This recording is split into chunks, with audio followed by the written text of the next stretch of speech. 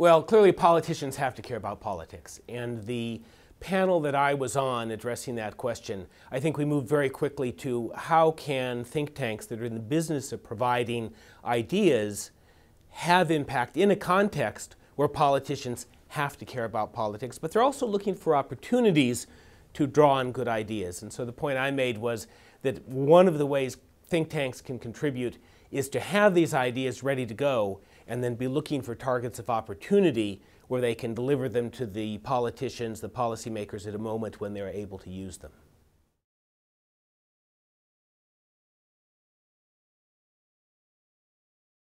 When you invite a bunch of people in the think tank business to a conference where the question is, can think tanks make a difference?